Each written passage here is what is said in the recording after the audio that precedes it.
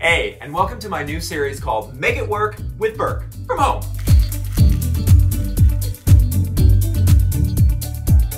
I'm your professor, Mr. Berk, and each week I'll be offering you simple tips, tricks, and tools on how to transform your space. Simply and easily, anyone can do it. And if you feel you can't, that's what teachers are for. So grab your pencils and possibly your Pinterest boards because class is in session. You're probably at home a lot these days, and your space is starting to feel a bit dull if your surroundings haven't changed much. But just by swapping around your decor and restyling some surfaces, you can quickly and easily refresh your space. Next up, we have a student who's showing you the tips and tricks you need to style just about any surface. In this case, it's a vintage Credenza, although the same rules apply to a dresser or even a shelf. Let's tune into Logan, our junior editor and stylist from Bobby Berk team, to see how he styled his dresser and how you can do the same to restyle your space. Ready to style?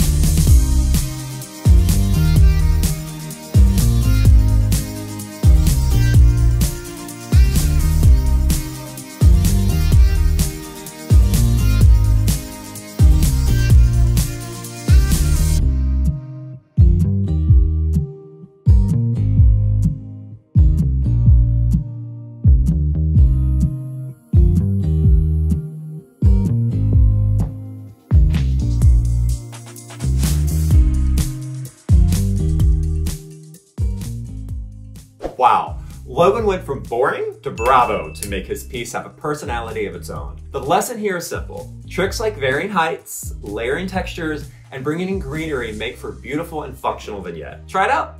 Find a few items at home you might already have to create a look and use the rules of varying heights, layering textures, and bringing in greenery and organic elements. The beautiful thing about styling is it's all reversible. That's how you make it work with Berk at home.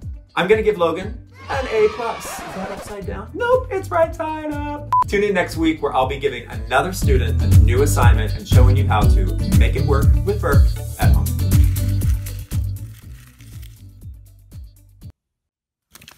Wait for the camera to stop shaking.